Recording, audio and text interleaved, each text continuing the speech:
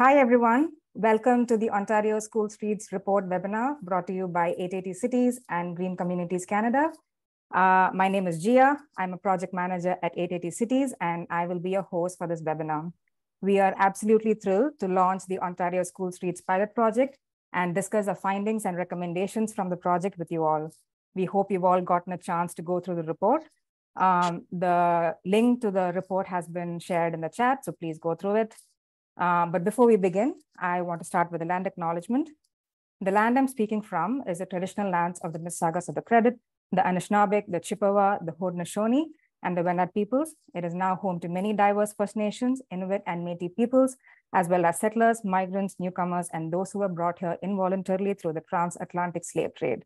We remind ourselves to respect and nurture our relationship to this land, as well as to its Indigenous peoples, past, present, and future. I am a settler, I am learning, and I stand in solidarity with the Indigenous peoples of Canada. And I also want to go over a few housekeeping things. So this session will be recorded and we will share it with you. There will be a Q&A session at the end. So please use the Q&A chat window, the Q&A window to ask your questions. Auto captioning has been enabled for the session, but you might have to enable it on your end as well to see the captions. So today's presenters include Nicole from Green Communities Canada and Laura Smith from 880 Cities, along with me. We will have a panel discussion at the end with the team leads from the 4 cities that piloted school streets this year in Ontario. We have Laura Zeglin from City of Mississauga, Calway Johnson from the City of Hamilton, Rina Mystery from the York Region District School Board, and Roger Healy from the Kingston Coalition of Active Transportation. In terms of agenda, today we'll introduce the Ontario School Street pilot project and then go over the findings and recommendations and then head over to a panel discussion. We also have a Q&A session after that, so keep all your burning questions until then. To quickly introduce 880 Cities to you, we are a nonprofit organization based in Toronto, and we believe if everything we do in our cities was safe, accessible, and enjoyable for an 8-year-old and an 80-year-old, then it would be safe, accessible, and enjoyable for everyone. I'll now pass it over to Nicole, who will introduce Green Communities Canada and the Ontario School Streets pilot project. Over to you, Nicole. Thank you, Gia. Green Communities Canada, or GCC, is a nonprofit association of more than 20 community-based environmental organizations working together for a vibrant, equitable, and sustainable future. Our current program areas of focus are home energy efficiency, stormwater management, and active transportation. GCC has been a leading organization promoting active school travel in Canada for over 2 decades. And since 2017, we have delivered the Ontario Active School Travel Program with funding from the Government of Ontario. So what are school streets? We define school streets as a program that creates a car-free environment in front of schools at the start and/or end of the school day to prioritize safe conditions for children, their caregivers, and teachers. School streets programs have many benefits. It improves the safety of streets for all road users. It improves the air quality around schools. It increases active travel and encourages healthier lifestyles. It lets children have more autonomy in the way they travel and therefore encourages independent mobility. It fosters community connections and sociability by bringing community members together. And it also reduces congestion in front of schools. The Ontario School Streets Pilot is an initiative that tested the implementation of school streets programs in 4 Ontario communities, including Hamilton, Mississauga, Markham, and Kingston, over the 2021-2022 school year. The project was delivered through a partnership between Green Communities Canada and 880 Cities with funding from the Ontario Active School Travel Program. So accordingly, Green Communities Canada was the funder and helped link the project to broader active school travel initiatives. 880 Cities was the technical support lead on the project, providing training, tools, and resources. And they also monitored the project through ongoing check-ins, analyzed the data, and compiled the key findings. Hamilton, Markham, and Mississauga representatives were responsible for the on-the-ground implementation of the pilots, coordinating engagement, implementation, and data collection. The Kingston Coalition for Active Transportation has been another key project on this partner, as they have shared their knowledge and findings from their year-round pilot with the 3 teams. So I will now pass it over to Laura to share the main findings from the pilots. Great. Thank you so much, Nicole. So now I'll briefly outline the 11 key findings that we uncovered from analyzing the data from the 4 school streets. So firstly, we found that the presence of school streets do encourage walking and cycling, as demonstrated by the increase in rates of active school travel experienced at all 4 school street pilots. In Hamilton, there was an increase in active school travel by 7% on days the pilot was in session compared to before the pilot. The Hamilton School Street saw this increase even as the school street ran once per week. In Mississauga, where the school street ran every school day for 3 weeks, one school street saw an increase in 20% of active school travel during the pilot. Next, we also found that school streets support community building and create new social connections within the school community. In Hamilton and Mississauga, parents, guardians, and teachers discussed the positive impact that the school streets had on their community by providing more opportunities for parents, guardians, teachers, and even local residents to meet and socialize. In Kingston, school parents and guardians were surveyed about the school street pilot, and 49% of surveyed parents and guardians said that the school street allowed them to meet other parents for the first time. Our third finding was that the school streets were able to raise awareness of road safety issues and bring more attention to child pedestrian safety within their local context and beyond. At all sites, mayors and city councilors were aware of the projects, and the school streets provided an opportunity for the community to discuss road safety and bring more attention to problem areas that they identified in their own communities. In Mississauga, there was extensive community engagement that provided opportunities for the community to highlight road safety issues that they've identified within their own neighborhoods. The city continues to look at these issues even after the school street project has concluded. The school street also got the attention of Mayor Bonnie Crombie, pictured on the slide, where she was able to see the importance of school safety to this community based on their involvement within the school street project. In Markham, results suggest that the school street may have also raised awareness around road safety within motorists. So observations of dangerous motorist behavior were taken pre-pilot and during the school street, and they found that during the school street closure periods, there is a substantial reduction in the number of drivers observed speeding and doing U-turns. Therefore, it's possible that the school street may have brought more attention to unsafe driving practices. Our next finding dispels a common concern around school streets, in that many people worry that they will simply push school traffic onto neighboring streets. Results from the school street pilots suggested that this actually does not occur. The school streets in Markham and Mississauga measured traffic on surrounding streets during their pilots and found that at all 3 school street sites, traffic in the school neighborhoods actually decreased when the pilots were running. At all 3 sites, the traffic in the school neighborhood actually remained lower than pre-pilot levels, even once the school streets concluded. This can be seen from the graph on the slide, which shows traffic counts at the Hillside School Street pilot in Mississauga. This data, in conjunction with the increase in active school travel, suggests that traffic does not increase on surrounding streets as travel modes shift from driving to active forms of travel during a school street, which decreases the amount of cars driving in the school community. Next, we found that school streets are able to improve air quality in front of schools during the closure periods.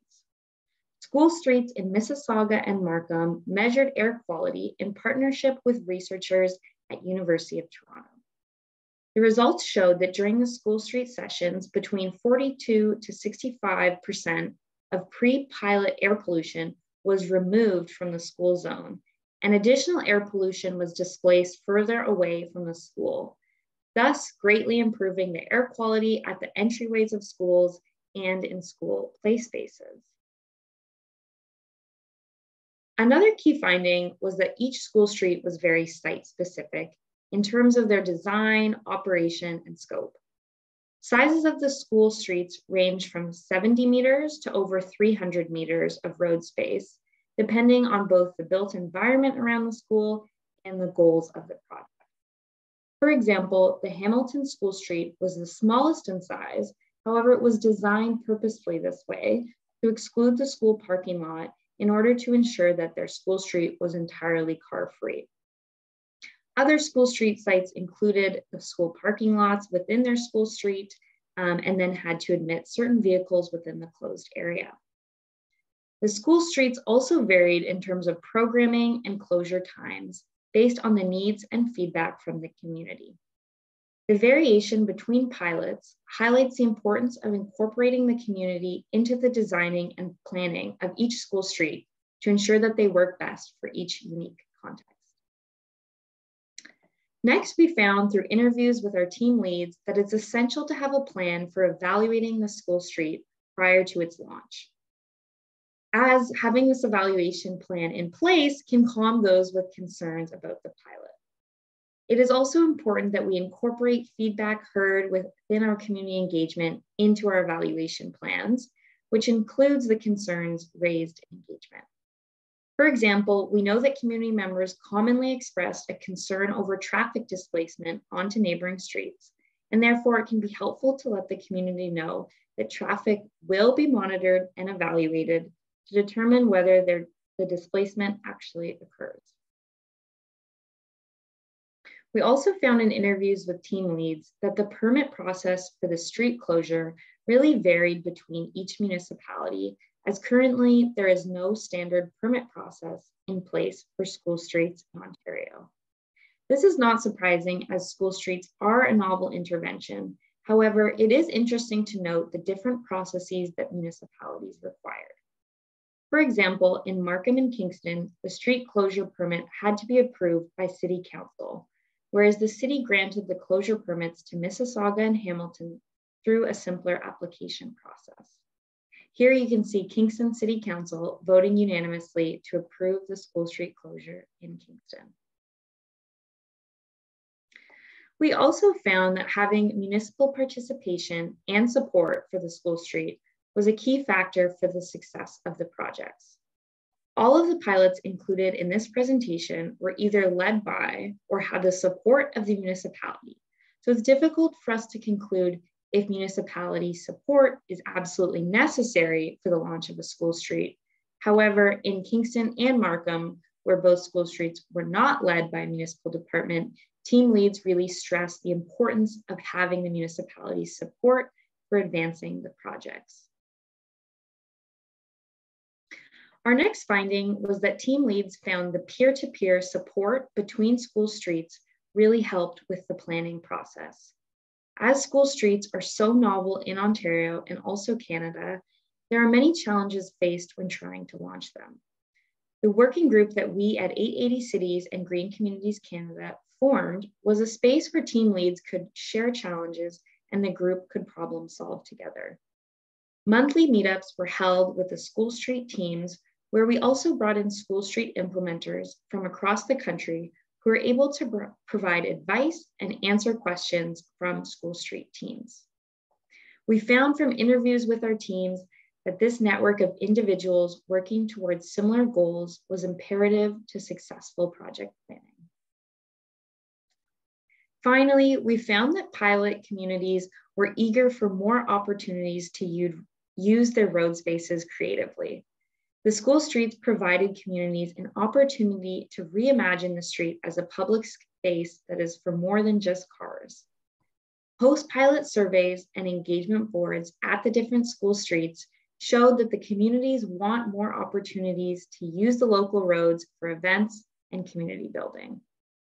Now I will pass it back to Gia to present the recommendations that we developed based on these findings. Thanks, Laura. Now I will tell you our recommendations for future school streets.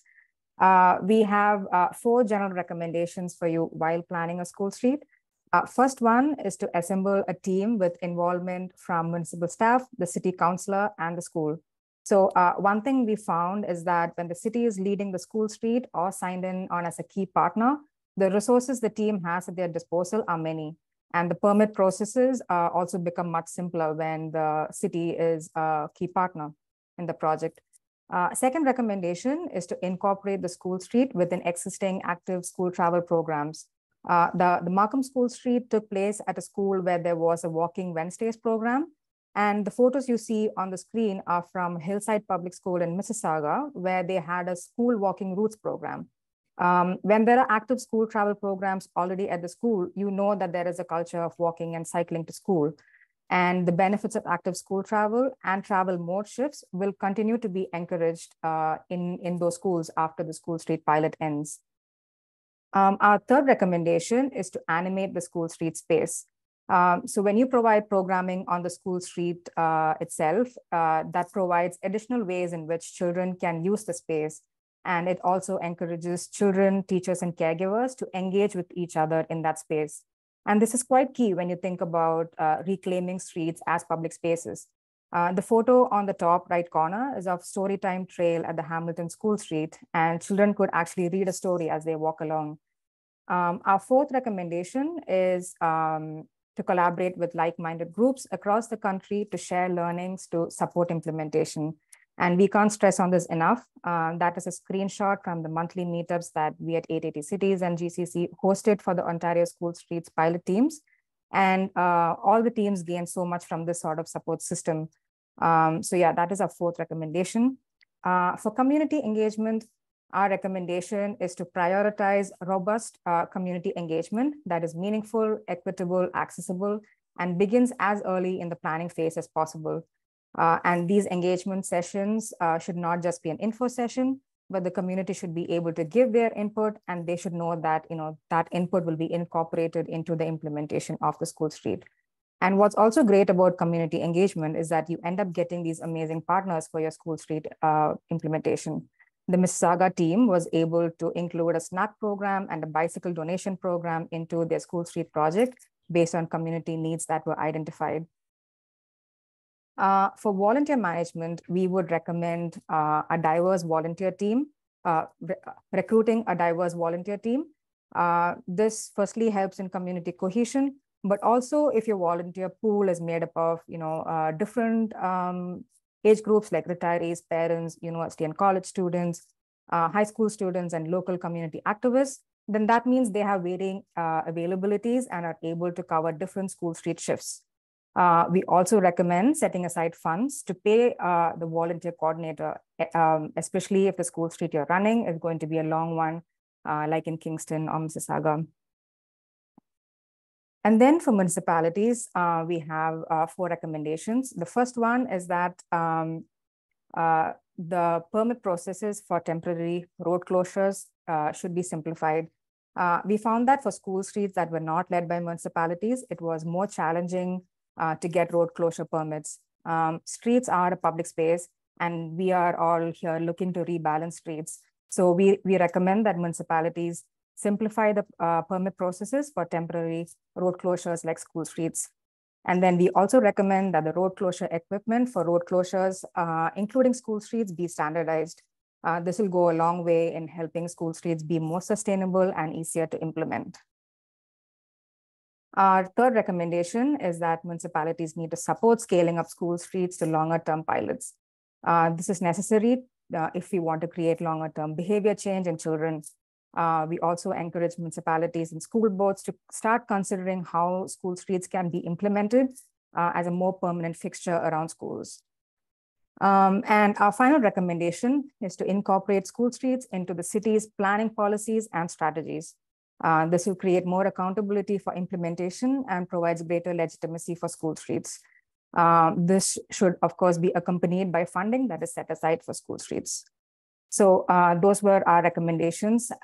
We hope this, along with the findings, give you a good start to planning a school street if you are all thinking of planning one or starting one. And to talk about their own experiences running school streets, we have the 4 team leads with us who will join us in a panel discussion.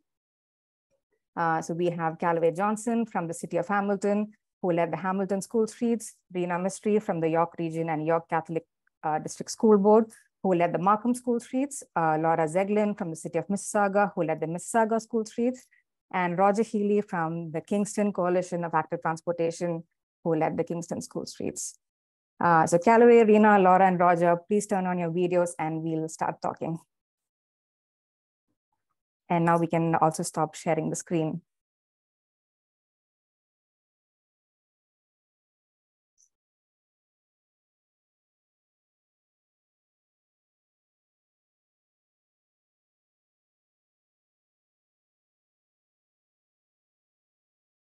There we go. Hi, everyone. How's everyone doing? All right, so now I have some questions prepared for you. We have 2 rounds of questions and then another one at the end. But firstly, I have 1 question each for each team lead. So I'll start with Hamilton. So Callaway, in Hamilton, we saw that the school community really embraced the project and started programming the street on their own. Could you tell us how you found this community and how you selected the school for your project? And what advice would you have for finding an ideal site like that? Yeah, I'd love to. So we ended up taking a unique approach of working with a counselor to determine the school community we would work with. However, initially we didn't have that approach. We were looking across the city to look at different school sites, and we had done a lot of initial planning for certain sites before confirming those schools. However, after meeting with a counselor that expressed interest in this project, she suggested the school that we ended up working with. After talking to them, they were wanting this type of project before they'd even heard of the idea of a school streets program. So they were open arms, accepting and supportive of the project. And yeah, we had an amazing turnout at every event, and the parents were overjoyed. I think the principal said there was only 1 single negative review, whereas there was 200-300 other positive reviews of the whole program from the parents. What would I recommend for other groups that are looking to plan this type of project? I would recommend, kind of like what I was mentioning, we had an initial approach and ended up changing it. I would recommend determining and confirming your school site before doing a lot of the initial planning, because things are very fluid when you're trying to plan for this type of event. Some schools may be better sites than others for this type of street closure. Some schools may be unable to have this type of event. So, coming up with a scale for which schools you could actually work with, and then confirming that before you do the initial planning, I would say is pretty key. That's great. Thanks, Callaway. And it really confirms and or reiterates, how the counselor support or speaking with the counselor who knows the community is integral, is crucial when you want to pick a school for your school street. Thank you. Rena, my next question is to you about Markham School Streets. So the school street that took place in Markham was at a school that had existing school travel planning and active school travel programs. Could you explain how that affected the implementation of School Street? Thank you, Gia. Yes, I definitely think this made the implementation of School Streets a lot easier because we had a school who had already built some level of active school travel culture. And because of that, we really felt that there was a deeper appreciation for what we were trying to accomplish through the School Streets project.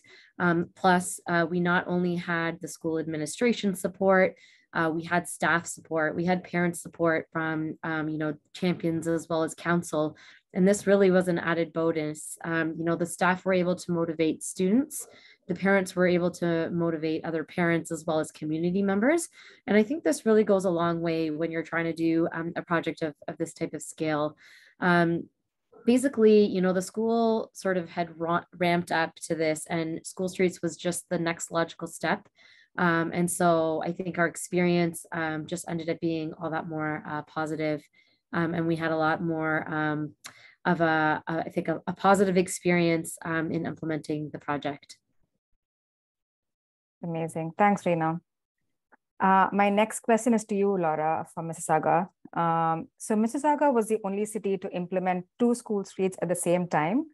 And we know that you use similar approaches to implement the school street at the 2 sites. But why do you think the 2 pilots had different outcomes, even though you used the same approach? Yeah, so Mississauga, I think, was a little bit different from some of the other municipalities in terms of how we selected our schools to work with. So it really came down to the school selection. So we took a look at data of every school across the city. So kind of like what Callaway said they were doing at the beginning, but we stuck with that approach. So we didn't sort of have other input saying like, oh, you should work with this school. So we were really just looking at the data that we had before we then like approached the counselors, approached the schools to kind of sell them on the idea. And I wouldn't say that one was more successful than the other, but they did have different outcomes. So in Laura's presentation earlier, she highlighted some of the travel results for Hillside Public School. So that was one of our locations. And our second location was a combination of a Catholic school and a public school that were side by side.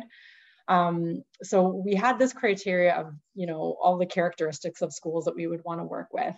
But we had to kind of bend our criteria a little bit for that second site because we had the Catholic and the public school side by side, and we really wanted that combination of those 2 schools partnering. And they didn't both exactly meet our criteria, and we kind of thought we could get away with that. I won't say that it wasn't successful, but we didn't see those same like dramatic differences in shifts towards active transportation and also that dispersion of traffic away from the school. So I think this is important for others to know, to keep in mind in terms of what those differences were if you're planning in your own municipality or your own community. So the one thing that we, you know, kind of let slide in our criteria for the second site was the Catholic school didn't actually meet our cutoff for the number of students who lived within walking distance of the school. So they had more kids coming from further away, and we're like, it's not that big of a school. The public school is all walkers. It should balance out. But there were still a lot of families who were coming from far away who we didn't sell them on the idea of the drive to 5, like just park further away. They still wanted to come right to the school. So that did cause some localized congestion at that site. And then the other factor was the street design. So we had set in our criteria that we only wanted to do it on local roads. And we made an exception at the second site using a minor collector road. It is a residential road. There were no businesses. The only really drivers of traffic we thought would be the schools themselves. But what we didn't anticipate was that it's also a route that was used for a lot of drivers cutting through who wanted to avoid a major intersection just west of the school.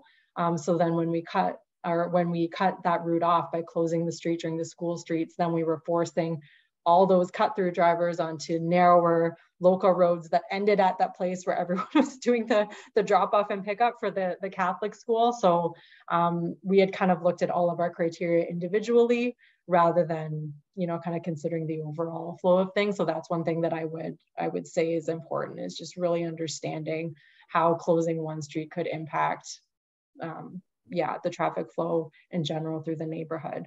That's not to say that that site wasn't successful at all, but just it was more challenging than the first site. And we didn't see the same sort of dramatic changes in travel modes as we did at Hillside. Got it. Thank you. And that's what pilot projects are for, to test these things out. Yeah. All right, Roger. So a question for you for Kingston. So a big component of your school street was your amazing set of volunteers, and you also, you know, ran it for a whole year. So how did you find your volunteers, and how did you manage them and sustain them throughout the duration of your year-long school street? Yeah, thanks, Gia. First of all, I guess we started with a roster of about 40 volunteers. We acquired that roster by a combination of advertising posters across the city. But a lot of it was word of mouth, of course, and you know, you have to use all those channels.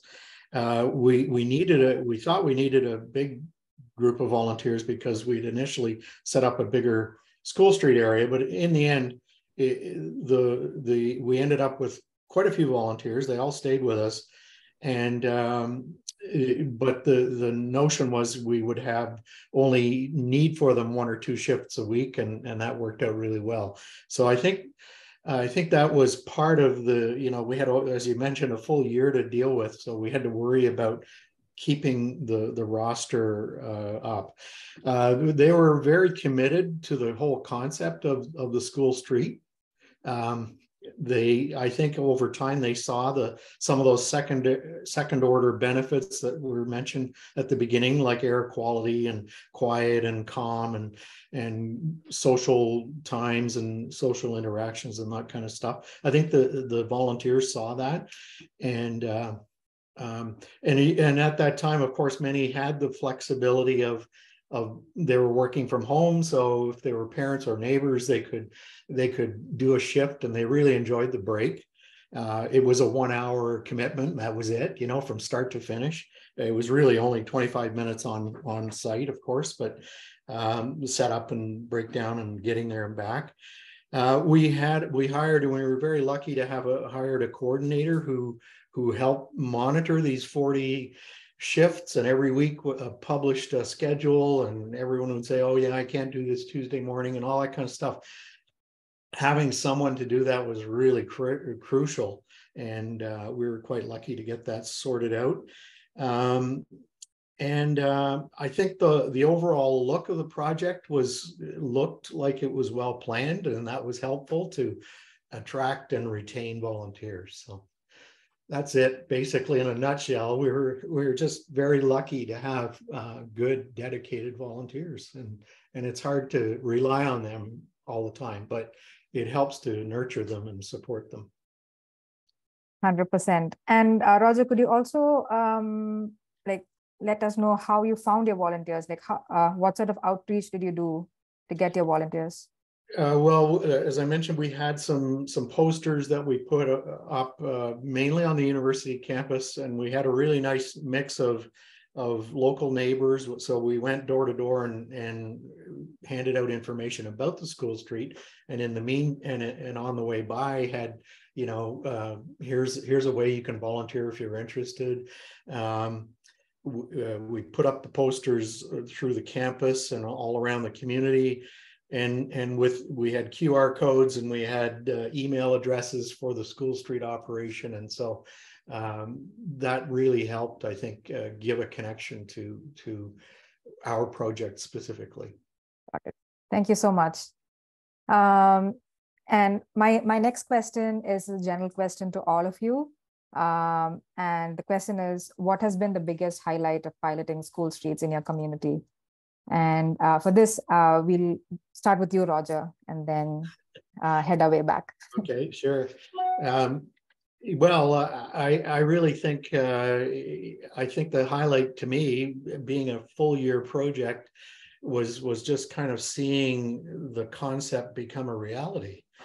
The whole project was brought to us by Dr. Patricia Collins from Queens, and she was starting up a project called Leveling the Playing Fields with a professor colleague at University of Montreal, and it was involving a twinning arrangement with Kate Froelich at University of Montreal. And so that brought to it also an important concept of evaluating everything, measuring as much as we could and seeing where we were going with this. So KCAT took on the role of just implementing it, but we had I just mentioned our volunteers. We had good cooperation with the city and the school principal. That was really crucial to making this work. But it was just so important to keep addressing the skeptics, because there was a lot of skeptics, and they just kept saying, oh, this will never work. What are you doing this for? We don't need this. And it was just gratifying to see, the skeptics do 180s and say, this is a great plan. So keep it up, and and we persisted despite quite a few setbacks, and it's 10 months, 176 school days, who's counting? But We also picked an ideal site, I think, and that's important for piloting, is that you want it to be successful. You want to pick a school that's ready for this, and it's easy to implement. And of course, lastly, the best part of that highlight, I think, was, seeing it happen and seeing it carry on, I think, and the fact that people want to carry it on. So that's very encouraging. That's so good to hear. Thank you, Roger. I will go to you, Laura, next. What is your biggest highlight? So similar to Roger, I think a highlight was seeing the data, like the objectively collected data that showed that we weren't just pushing the traffic elsewhere, that it actually was dissipating, and seeing that there were increases in active transportation, not just amongst students, but in general, we were seeing more people walking and biking through the area. I think they sort of thought like, oh, cool, like I can come down this route with my bike that's not normally a bike route, and I can just ride down the middle of the road, which is cool. And having something to say to people whose initial, because I think a lot of people's initial reaction when they hear about school streets is just that you're just pushing the problem elsewhere. It's not going to solve anything. And to be able to actually point to actually it kind of did. Like we did see a shift, and it's not just based on, because I like the idea, like we have traffic counts and we have observational data and all these things. So that was really cool. And then another highlight for me was the opportunity for community engagement, not just for me, but I think a lot of people involved on our team, because this is something that's at this point still pretty novel and exciting. It was a really good way to bring in different members of the local communities, not just at the schools themselves, particularly at our St. Alfred and Brian Fleming site. The community service workers, different people who worked at different programs within the school had all these connections to outside of the school as well, who brought in a lot of people who wanted to volunteer, which was really great. So yeah, it's kind of a big splashy thing. It's a great opportunity to bring people on board to be involved in something that they might not otherwise, come together to be involved in something like that. So yeah. That's amazing. Thank you. And how about you, Rena, in Markham? What was your biggest highlight? So similarly, to be honest, watching this whole thing come alive, we joked about this a few years ago, and to see this actually come alive and to see this tool, now a part of our toolbox, there's a sense of gratification. Each week, the first week, there was some participation, but as each day went on with the implementation of school streets, to see more and more students, to see more and more community members participate and engage, I think that was also really positive. And to see sort of our school and our sort of selected area turn into sort of that social space was also really positive. The other thing I want to say is we spoke to all the residents who live on the street directly adjacent to the school, and not one person had a negative thing to say. In fact, we were hearing anything to keep the kids safe, and they could really sort of start to see how this tool, had those benefits and was bringing a lot more sort of safety around the school zone. The other pieces, I know, you've mentioned, we had a really great working relationship with our partners, and this relationship is only growing, and there's more appetite from our municipal partners as well as the school to want to do it again. And I think that's another big highlight and just sort of success point for us to sort of say, it wasn't that disruptive. It was actually effective, and let's do more. So the appetite to do more is, I think, definitely another highlight for us. That's so good to hear. And Callaway, what about in Hamilton? What was the biggest highlight? I guess to start, I think that back in 2019, I believe it was, when our team attended one of the 880 Cities webinars about this type of event. I remember I think our team was definitely skeptics of the whole program, thinking kind of what Roger was saying, definitely skeptics, and thinking, maybe it's not really possible in Hamilton, what would it look like in an urban setting, things like that. So I think the biggest highlight for us was just doing it, seeing the reaction from the community, and then kind of realizing that it's definitely possible, especially in Hamilton, widespread, to bring it to many, many more schools. that was my biggest highlight, is kind of becoming a champion of it, starting from a skeptic. But beyond that, I think like everyone's mentioned in their response is like just seeing like the moment the barriers were placed on the street, just the crowd kind of filtering from the school property out onto the street, and just kind of watching it kind of morph and be animated through the kids. Like they brought jump ropes, balls, games, stuff like that, and just watching it turn into almost like a park like within 30 seconds was pretty incredible. Yeah, I agree. And I was there at one of like some of your projects, and it was so fun to see the street, changing its vibe totally. All right. So Laura, I will pass it to you for the audience Q&A. I can see the Q&A is popping. Yeah, there's lots of great questions here. So yeah. I'll start us off with a question from an anonymous attendee.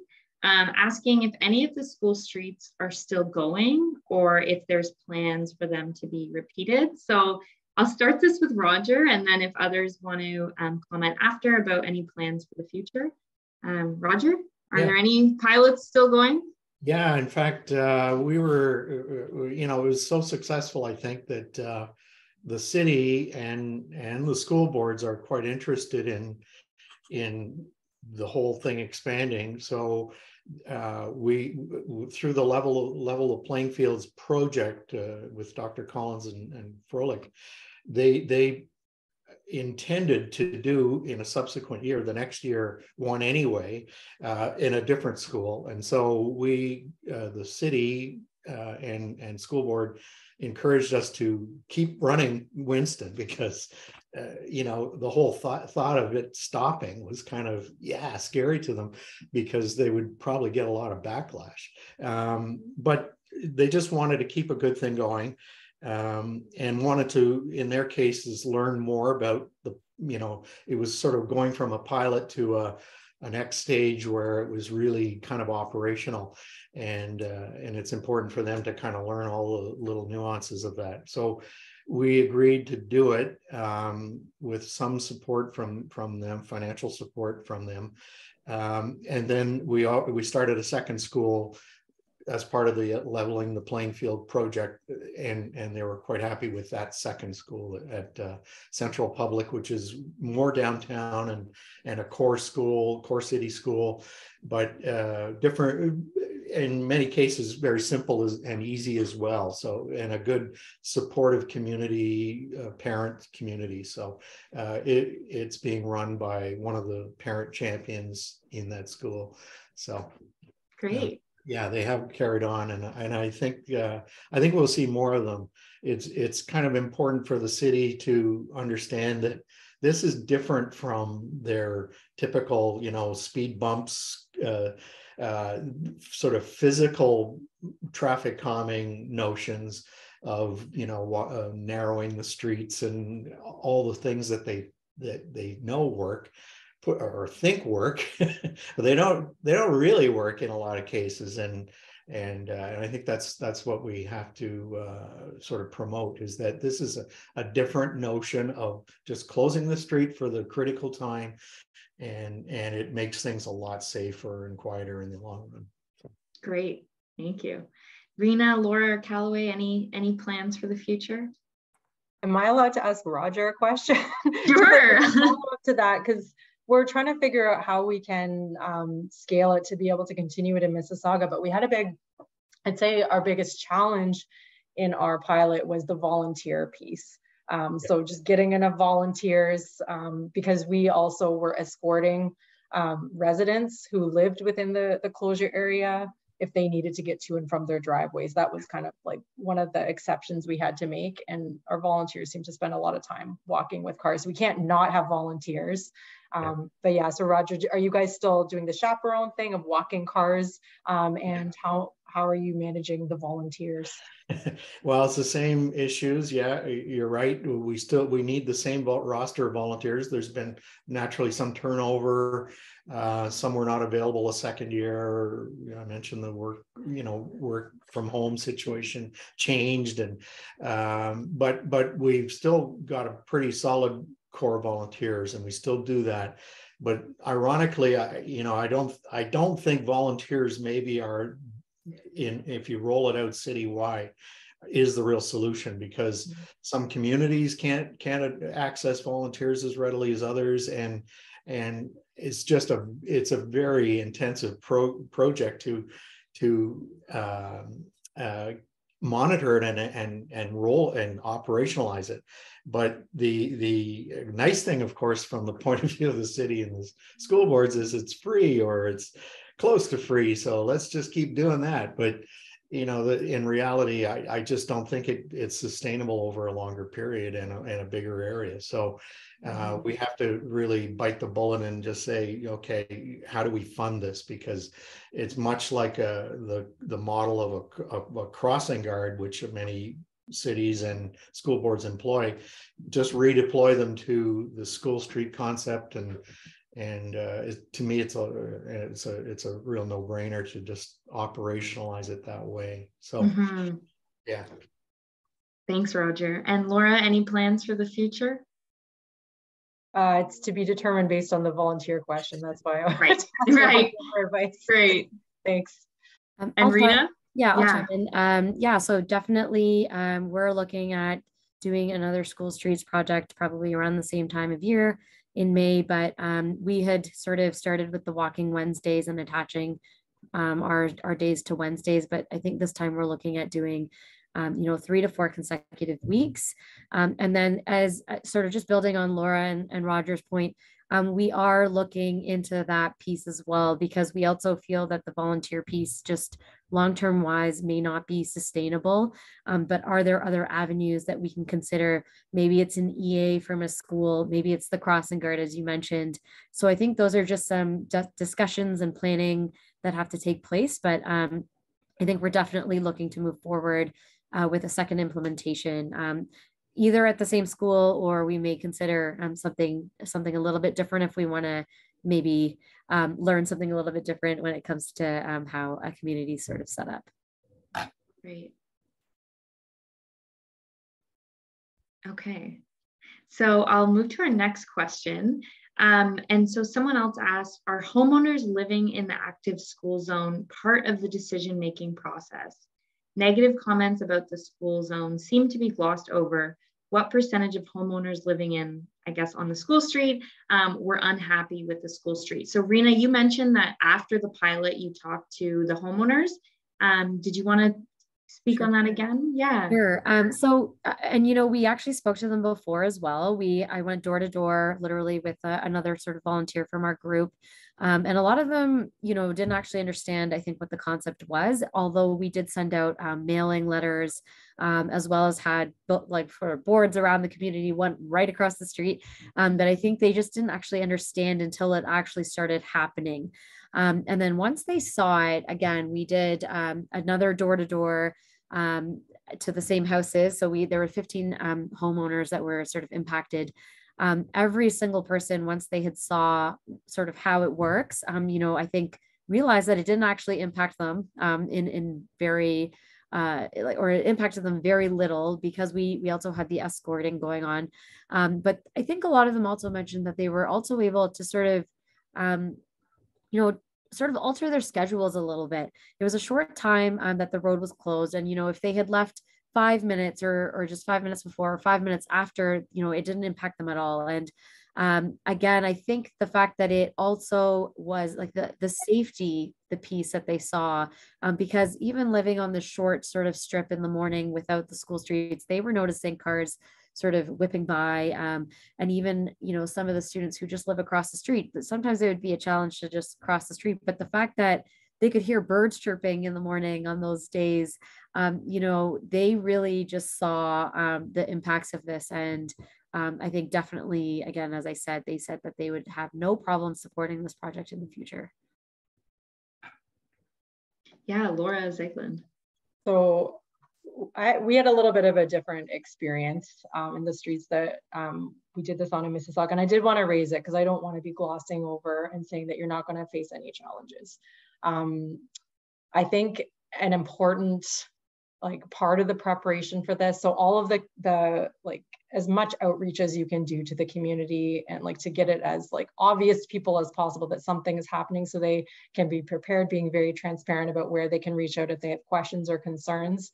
Because some of the concerns that came up were then addressed like once someone reached out to ask the question, they realized, oh, that's not as big of an issue. Or sometimes we then tried to plan around it, right? Like, okay, this is going to be an issue, so how can we troubleshoot? So you can do that through reaching out early. But ultimately, like, I think no matter where you go, you're going to have some people who just don't like it. And for whatever, like, it's their core beliefs that this is not what you should do with the road. It doesn't matter how well planned, how well communicated it is. It's really important to have your counselor support and the backup of, you know, the higher ups who can stand behind you if someone gets really angry about it. Just be like, you know, we support it because it aligns with Vision Zero, it aligns with, you know, our health goals, whatever it is, right? To be able to stand behind you, because there will be people who aren't going to like it, even no matter how well you do it. So yeah, something to be prepared for. I don't want to make it sound like it's all smooth sailing, it's all sunshine and rainbows. There are definitely challenges. Thanks, Laura.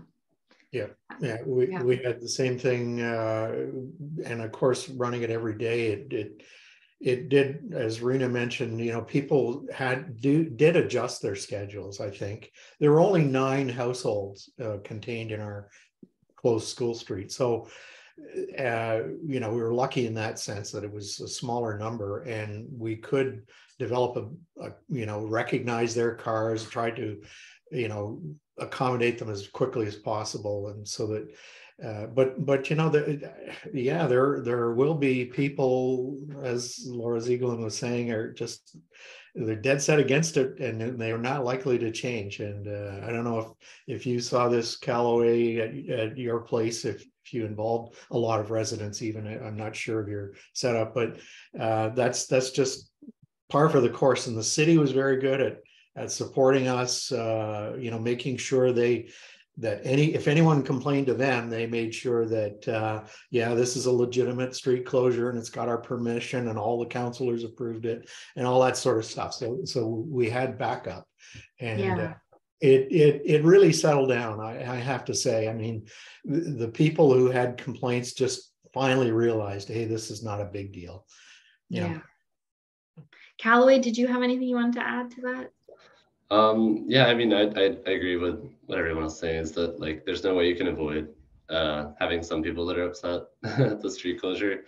But I think, like, having the point of contact there that have, you know, knows about the permit and can direct those inquiries to that person. You know, for our event, that was me, so the school wasn't taking any onus of responding to you know, any neighbors that were unhappy about the closure. That being said, we didn't have any negative response from the street we were on. We had 2 mid-rise apartment buildings that are directly across from the school, and they were the only 2 residential buildings that were within our school street's closure. And within that, they didn't even have a parking lot, like, through the on the street. So all we had to really deal with as far as vehicle traffic goes is, like, a few cars that were parked within the school street, and those cars were the same cars every single Tuesday that we ran the event. And so after the first Tuesday, you know, we spoke to the owners of the vehicles. Like, only one of them came out to see what was going on, and, you know, then we were able to, you know, drive the point down that it was going to happen every Tuesday for June and during these times only. And yeah, I mean, you know, I think we were lucky that we didn't have any negative feedback, but I definitely think that is very dependent on the school site, and I wouldn't have been surprised if someone had complained. But yeah, it's par for the course, as Roger said. Yeah, to be expected, I suppose. Quickly on that note, I know there's a couple questions in the chat about how did you accommodate residents who had driveways on the closed street?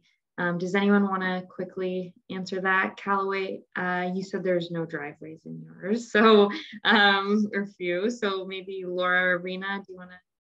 Yeah, I can jump in. So we basically copied Kingston. So Kingston had a program where they had, in Mississauga, we called them chaperones. So some of our volunteers were assigned as chaperones. So we basically were patrolling the street, watching for if anyone was leaving a driveway. And then they would travel at walking speed with a chaperone, and we tried to be very friendly, just like chat with the people as we went. And same thing coming in, we gave out passes. I don't know that that's necessary for a longer term project, but just the people could put it on their dashboard. They didn't have to explain who they were, where they're going. We're like, okay, yeah, you're a resident. And then same thing, we would walk them to their driveway. And a couple other exceptions we made were for families who had identified that they, either the caregiver or the student had special needs and wasn't coming in by school bus. And it was like an accessibility thing that we, like, they spoke to the principal about that. And then the principal said, okay, yeah, so we'll give out these passes to these families, just to make sure that there wasn't anybody who, like, couldn't come to school because the road was closed. We had to make exceptions for that. And other than that, those were our only exceptions. Great. Yeah, similarly, we copied Kingston as well, and we had chaperones. We had 2 volunteers for our street who would walk up and down. We did ask the residents to sort of like wave us down when they wanted to leave. And then we also had a volunteer at the end that was open to allow staff in, and then also allow the residents out when necessary. Great. Thank you so much. Roger, anything you want to add quickly? No, just that, again, I mentioned we only had a few. We had 9, and we issued little mirror hanger tags for them, so that if they were entering the street, coming from wherever they were shopping or whatever, and came onto the street, we, at least the volunteers, could recognize them, not grill them about what they were doing. And they'd move the barrier quickly, and the other, if they were leaving their home during the school street, they would either signal to us, as Rena said, and honk their horn or something, and we were always watching for that movement, and run over with a chaperone and get them out of there, because the least inconvenience, the better, for them and for us. Because we certainly, I think overall our stats were something like 2 cars per shift in school street. So that you want to keep that number as low as possible, because otherwise, what's the point of having a school street if there's cars streaming in and out? So so it's really important to keep it as low as possible. Right. Thank you, Roger. So I know there's a lot of questions we didn't get to. We will be following up by email, answering the rest of the questions that we received in the chat. So the email that you registered for the webinar with, we will follow up responding to those questions. I'll pass it back to Gia for our final questions to the panelists to wrap up this session. Thank you, Laura. Time flies when you talk about school streets, I guess. Okay, all right, Laura, Rena, Callaway, and Roger. I have one last question for you. So the question is, in one sentence, what do you think is needed to advance school streets in Ontario? So who wants to go first? Callaway, do you want to go first? Sure. In one sentence, I would say some sort of policy in place would be what needs to happen to advance it in Ontario. Awesome. Thank you. Rena? I think school boards and municipalities need to work closely together in partnership and see school streets as a viable and practical tool as part of their toolbox for combating school zone safety and active school travel. It's not only beneficial for students, it's also beneficial for the residents.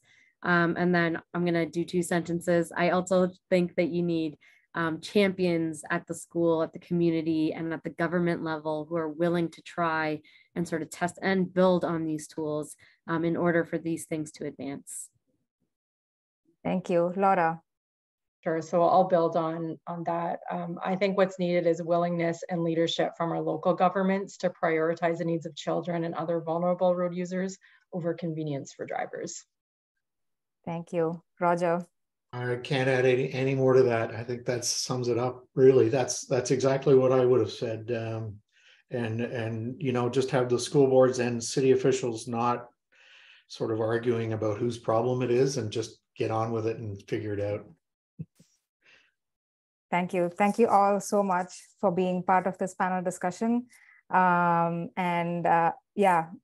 the very best in continuing these initiatives in your communities.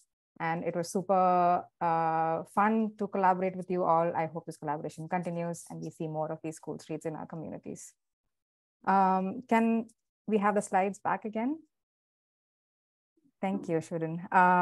Thanks, everyone. So just as a concluding comment, we know that school streets can increase active school travel, improve air quality, and increase social connections. But it is also an opportunity to engage with schools and the community on road safety and reimagining our streets, to actually reimagine our streets as a space of joy where children who walk and cycle and roll are prioritized. And I hope you're all inspired by this discussion, and that we don't remain idle and let our school zones be polluted and put our children at risk of injury and fatality. I hope we can all take some action to prioritize children's right to move safely in their communities in a way that not only supports their individual health and well-being, but the health and well-being of the community and planet as well. And before we wrap up, I just wanted to quickly share a few things. We will soon have a School Streets Toolkit, so be on the lookout for that. We will be sharing it on our School Streets webpage on the 880 Cities website. This page has a few helpful resources on school streets, so please do check it out. And lastly, we are keen to establish a community of practice for school streets in Canada. Like we mentioned before, the monthly meetups we hosted for the teams piloting school streets was a great resource for all the teams. And it was also a recommendation that came out of the report. So we would like to expand this group and keep it going. And so we're looking for funding to do this very important work. If any of you know of such funding, do reach out to us. And that's all from us, folks. Thank you, everyone, for your attention and participation in this session. And a huge thank you to all the presenters and all the panelists. Thank you so much.